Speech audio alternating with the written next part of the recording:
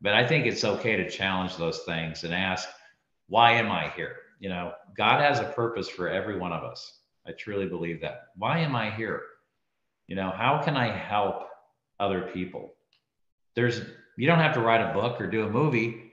You can, you know, you can. Like if I could do it, anybody could do it, Chris. You know, Kelly and I could do it. Anybody can do it. I sincerely mean that. But it could be in anything, right? It could be a number of ways. Look how you're serving people, you know. So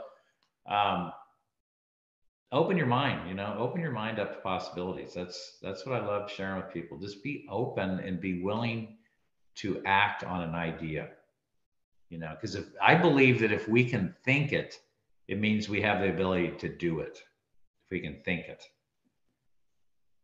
That's the idea.